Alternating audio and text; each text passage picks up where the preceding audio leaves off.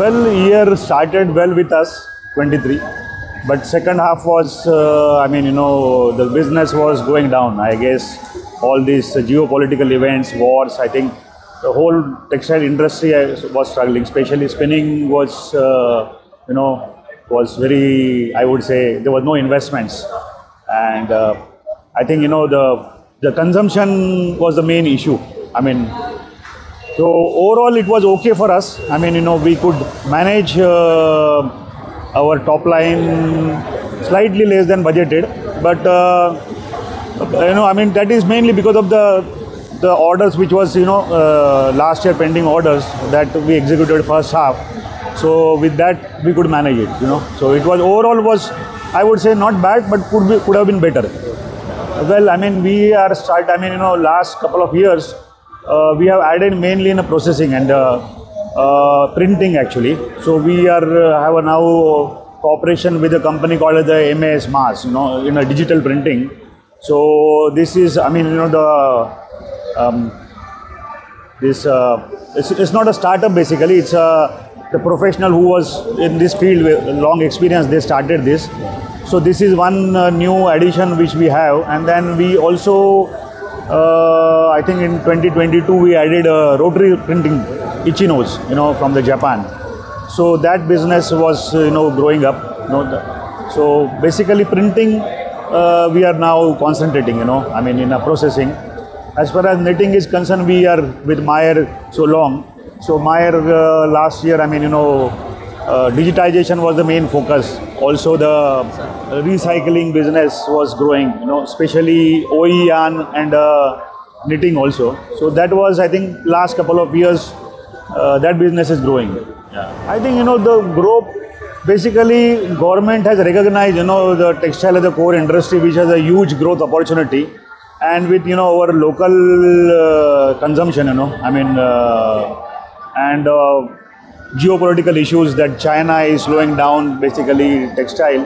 So opportunity was always there, but now I think just because government has recognized and they are putting efforts to improve the infrastructure and there are a whole lot of effort. Industry also is I think motivated basically. So I think all these factors which was not, it was contributing but not at the pace what it was expected. I think that has now probably steamed the growth, So I am very bullish about the growth of Indian textile industry. It is, I was just checking the numbers. They were showing that, okay, 300 billion would be by 2030. According to me, that is quite possible, and if government continues to support the industry, I think, the textile is the big houses, even small, medium-sized industry is investing, and there will be a tremendous growth opportunities. Second thing, I believe that, India traditionally was a cotton industry. So that transition from cotton-based to the synthetic is also happening. We see investment, yarn capacity was already, I think, built up. But now I think, the value addition in that synthetic fiber is taking place. So I guess that, that was the big potential area which India was not contributing more. So that is, we see that transition happened. And that mind block is actually, that especially like a Tirupur, people used to think if they run polyester, it's not good for the machine and it's not very profitable. But I think that's happening now. So all, especially the apparel sector, that will grow. I think home textile was growing.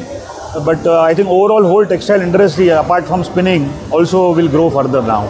Well, you see, we recognize this and we already, let us say, aligning our products. It was there, but there are specific products which is basically for MMF, like for example, de-oiling machines, or for example, in knitting, the machines are already prepared to run the synthetic yarn, which is wear-proof and all these things.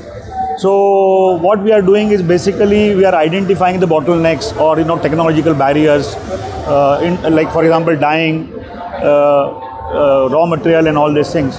So that we focusing basically to give provide solutions to the industry, that what they are looking for, So So that is already happening. I see that is, I mean, customers are also keen. So I guess that sector, of course, I mean, India is has to develop a lot of technology, especially in the processing. So that anyway, I guess with all these efforts and the market opportunities, it will automatically grow now. Well, I mean, the service support, let us say, that is the core requirement that was always there. So we focus bringing the new technology and value to our customers. That's always the principal values for Batliboi. But I see now anyway automation, digitization is taking place. So the cost reduction, sustainability, all these things are now just not a word, so customers are actually implementing. So I think that is the change. Otherwise, anyway, I mean, textile growth is recognized even by our corporate. We are a multi-product or multi-listing company. So Batliboi as a corporate company, we also, board recognize that textile is quite growth area. So we are adding new products, new services. And the last few years we have, I think, added mainly in a processing business. So this is basically what we look forward to, contribute to growth of Indian textile industry. Yeah. Well, last year was very disaster, I would say, 2023. So, but now everybody is quite optimistic about 2024. I think, especially second half, the industry is expecting that the bottom was very long. So probably second half of the 2024 is expected to grow. Yesterday I was listening some interview, I think Nitin Spinners.